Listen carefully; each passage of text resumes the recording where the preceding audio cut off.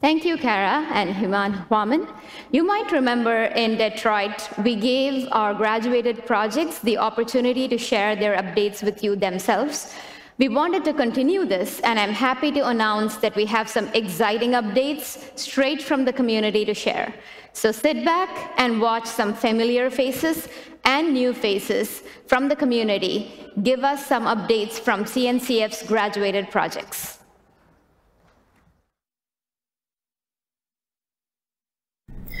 Hello, I'm Alice from the Envoy Gateway project with some quick updates from Envoy Proxy and its sister projects Envoy Mobile and Envoy Gateway.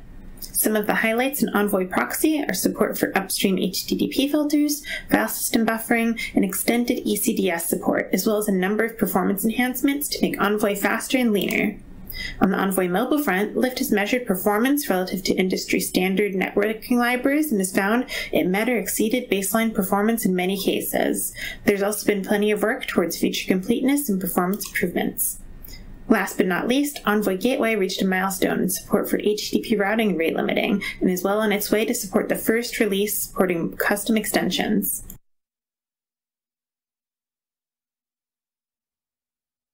Hi everyone, welcome to the KubeCon Flux project update. We're excited that Flux is validated in the ecosystem. For one, Flux is graduated in the CNCF. Also, GitLab joins others like AWS and Microsoft who trust Flux to deliver GitOps to their customers. Flux will reach general availability by June this year. Flux works with your tools using controllers and IDE extensions. Flux brings GitOps to Terraform, and now you can bring GitOps to CloudFormation thanks to the work by the AWS team. Finally, you can do GitOps deployments from Visual Studio Code directly. We are celebrating Flux graduation here at KubeCon. Scan this QR code and join us.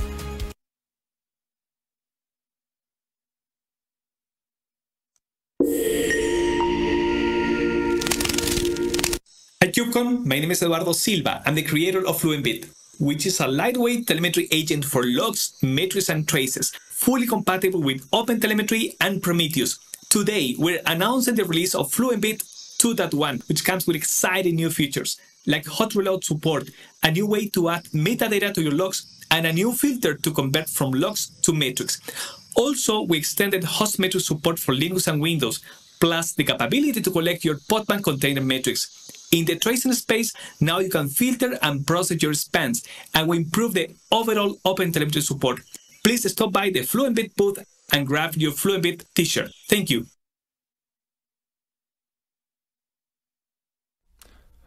Hello KubeCon, my name is Orlen and I'm a member of the Harbor project.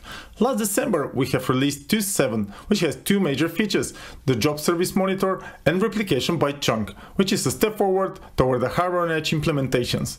And just this Monday we have released 2.8, it's a full OCI 110 spec compliant. Also we have reworked our webhooks, we have added cloud events. And on the other hand, we have removed Chart Museum and we started the application process of Notary. If you like our project or you want to join the effort for the Harbor operator or Terraform provider for Harbor, scan the QR code and I see you on our next community meeting. Thank you very much.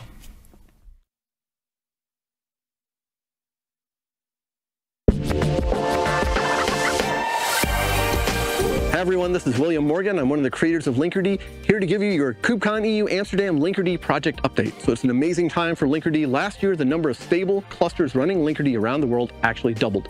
And this week, we held our first ever Linkerd Day event with a set of amazing end user talks from around the world. We also just released Linkerd 2.13, which adds two important features to Linkerd. The first is the ability to dynamically route requests based on HTTP method, verb, query param, that's built on top of the Gateway API. We also added circuit breaking, finally available in Linkerd. We have a ton of maintainers here at KubeCon EU. Please come find us and say hi, either at the Buoyant booth or at the Linkerd Project Pavilion booth, and enjoy the show.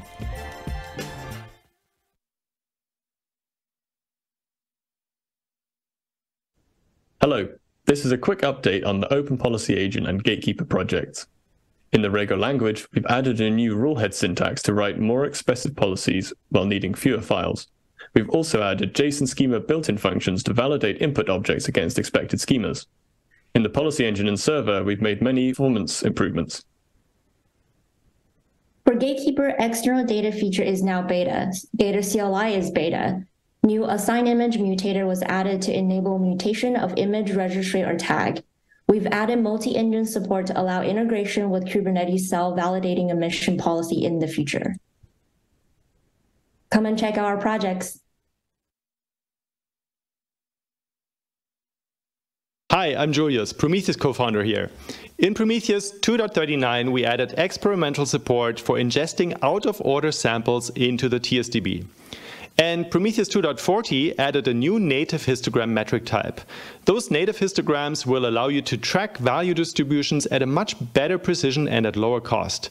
They're still experimental, but you can already try them out today. Starting with Prometheus 2.43, we're also experimenting with reducing memory usage and increasing performance in some cases by storing label sets as a single string. And finally, we have just started work on a new Alert Manager UI, and we hope to make both the Prometheus and Alert Manager UIs consistent in the future. TUF consists of a specification as well as implementations in Python, Go, Rust, and JavaScript that can be used to secure.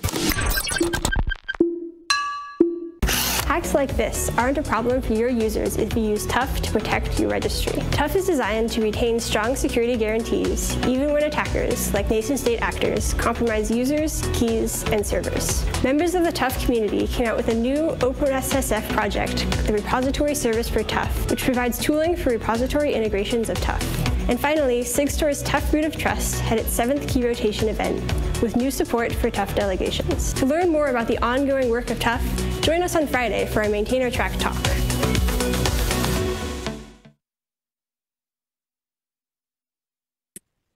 My name is Deepthi Sigreddy. I'm a maintainer and tech lead for Vitess.